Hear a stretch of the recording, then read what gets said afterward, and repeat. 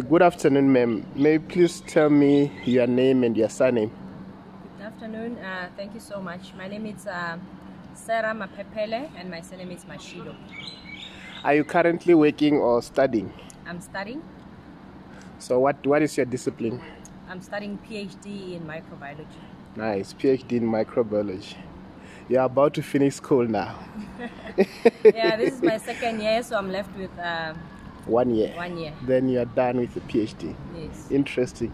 So what motivated you to take up mathematics and STEM subjects at school and at the university? Yes, because I wanted to pursue a career that needed mathematics as a prerequisite. So I wanted to do pharmacy, but I ended up not doing pharmacy and then studying microbiology and biochemistry as my undergraduate degree. Okay, thank you. Then how do you use mathematics in your STEM subject or in your PhD in microbiology, in whatever that you're doing related to your studies? I use mathematics particularly when I have to mix up and create some reagents to do some of my to run some of my experiments.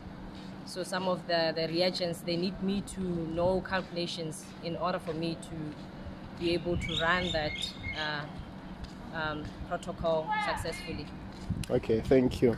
So growing up, being a learner at high school, and when you come to university or Venda, did you find any challenges that related to you studying mathematics, and how did you overcome those challenges?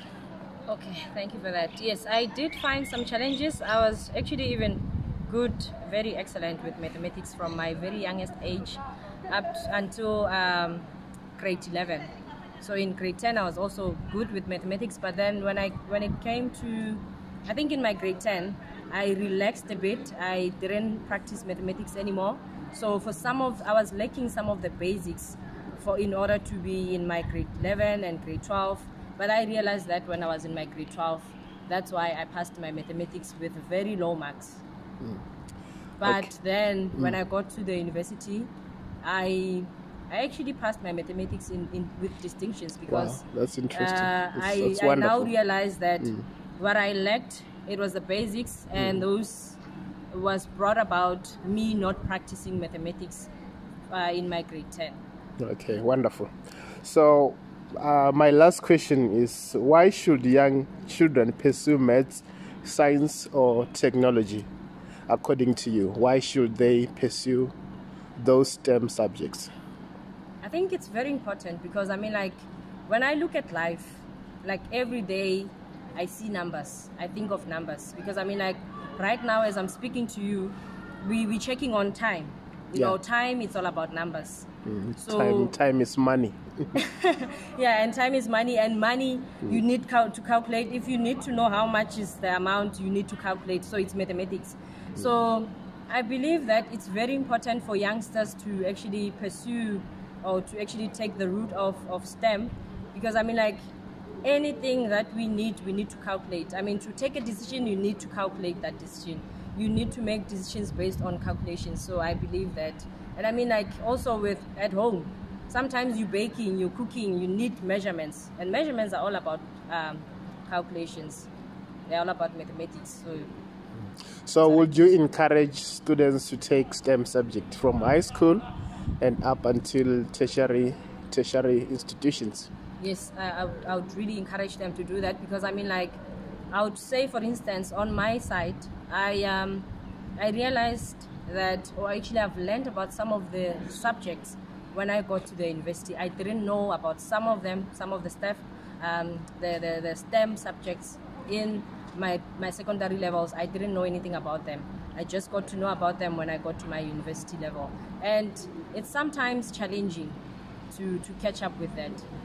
So okay, I believe that if we get to learn about them in our primary level, secondary level, it will become much more easier.